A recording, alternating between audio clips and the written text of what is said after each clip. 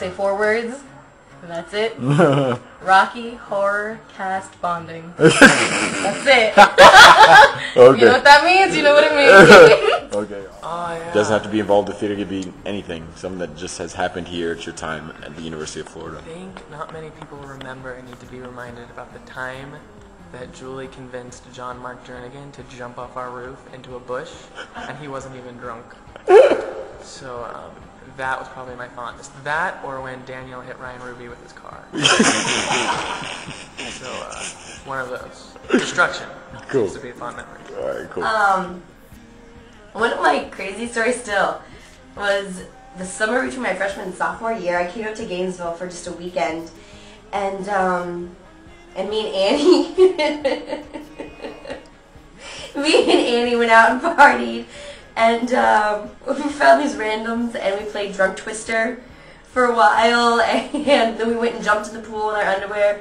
And at this point in my life, that was unheard of. And then got kicked out and then jumped back in the pool, and then went and played more Drunk Twister.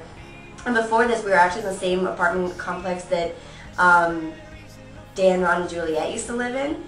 And we went over and were like banging on their door, trying to get them to let us in, and they weren't even home. We were calling when they're not answering, and neighbors were complaining, and it was a good time. I guess the funny thing that always happens to me with Florida players is that eventually people know I'm not a theater major, and so they talk to you, you're like, hey, and then one day they just come up to you and they're like, what do you do?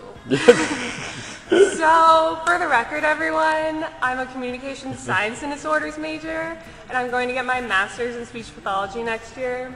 So I want to be a speech pathologist, and essentially that means that I don't act, I can't sing pretty, and I only dance when I'm drunk. So you will always see me in the audience, ever. Okay.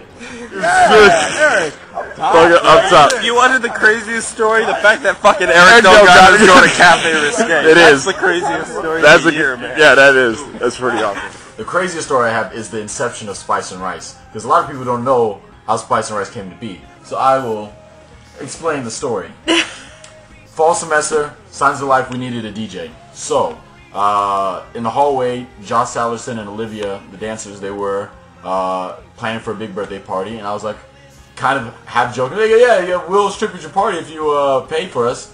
And Josh Salerson was all about it. So, we worked out a deal where they paid us to strip at the party. Josh bought the outfits, this very thin-laced, almost see-through man thong, and then a candy man thong to put on top of it.